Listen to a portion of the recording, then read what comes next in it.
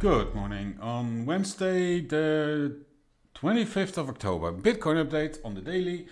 Last week or earlier in the week, I said target for me is 41,000. Nothing changes there. We do have a bit of stalling here after we did have that big push 2 days ago. And look here, I'm looking for a bit like this. And a good indicator for me is always spot versus perps. And you can see that the volume delta for spot here in white is showing downside, meaning there is not a lot of spot demand here, which confirms my idea that we should do a bigger correction. Well, it's not really a big correction, but bigger than I thought yesterday. Let me show you what happened yesterday. Not in this chart, because Coinbase did have a wick down here. I think US government sold some seized Bitcoins. So let me go to the Binance chart. Yesterday I said ABC correction to the green box and bounce. That happened, but you can see this is a slow bounce, making me think that we should see another leg down and that this green box was just leg number, leg number A. We do B and C.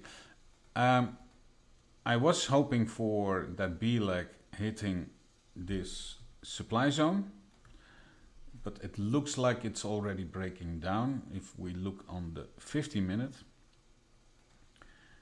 you can see that we did have some bearish flag. It just broke. It looks to be retesting now. So yeah, maybe it's already coming down. I was hoping for that supply zone hitting this zone and then some bearish retest, making that move, taking out that highs, those highs, and then down to complete this move towards 32,000. And that could be a nice opportunity for you to look for re-entries, and I would say look like for something like this, retest of this this level, or maybe a bit lower and then up again, but at least do get some higher low.